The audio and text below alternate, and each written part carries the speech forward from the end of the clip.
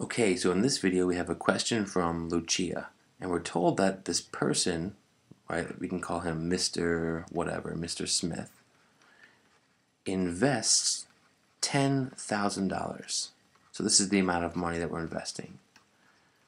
And out of that $10,000, some is invested at 8% and some at 12%. We don't know how much, right? This is pretty typical how these problems work. So some at 8% and some other amount, we don't know how much, and some at 12%. So now we're told that, okay, well, if the return was equal for both amounts, so if, if the return, so if the money you get back for each different investment is equal, right, for both investments was equal, how much was invested in each account? So if the return for both investments were equal,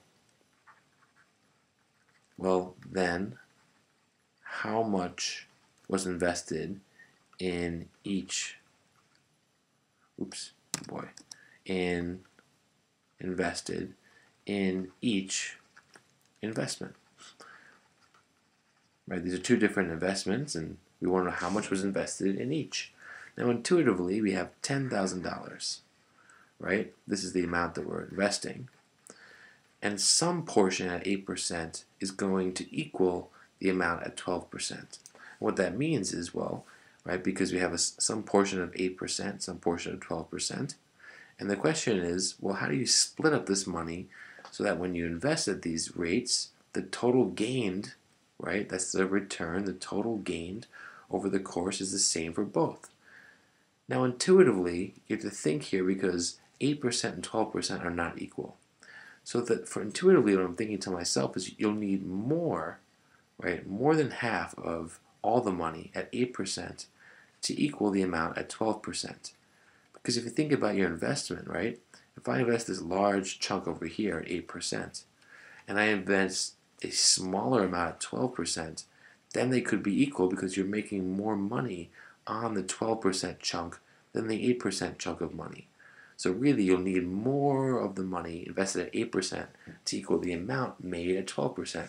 This is kind of my guideline as I'm going through this. I know I should get more money that's being invested at 8%. And that'll help me figure out this answer.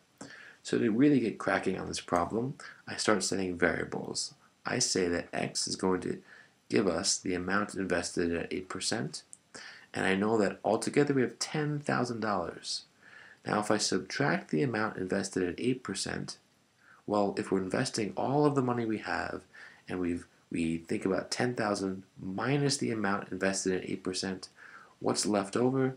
Well, that's the amount invested at 12%. Right? So here, right here, this is our expression for 12%, and this is the expression for 8%. All we're saying is that some amount was invested at 8%, and the rest was invested at 12%. And the key is that after a year, the two amounts of money, whatever we chose, give us the same return. So that means you're trying to find 8% of what number, so 0.08 of what number, equals 0.12 of what other number. When does this happen that 8% of one number equals 12% of another? Here we go. To solve, I'm going to rewrite the equation and use the distributive property, 0.12 times these two pieces. Well, 12% of 10,000, what's that, right? What's 0.12 times 10,000? I know 10% is 1,000, and 2% or 1% is 100, so 12% should be 1,200. And 0.12 times negative x is minus 0.12x. We can solve here by adding 0.12 to both sides, right? 0.12x. And what happens? Well, this gets canceled out, right? That's 0. 0.08 plus 0.12x. What's that? Well, it's 0.2 or 0.20x, or like that, equals 1,200. And now I would divide both sides by 0.2. I want to solve for x. So this is equal to 1. And what does x equal? Well, let's just work through this here. 1,200 divided by 0.2, right? 6,000. So x is equal to 6,000. And you could have solved this step intuitively. I would think, okay, how many times does 20 go into 1,200? Oh, okay, well, 60 times. Yeah, but this is 100 times smaller. So it'll go into 1,200 100 times more. So instead of 60, it's 6,000. And x is the number invested at 8%. Right, so that's a lot of the money, a little bit more than half. And the rest, well, it's 10,000 minus x, or minus 6,000.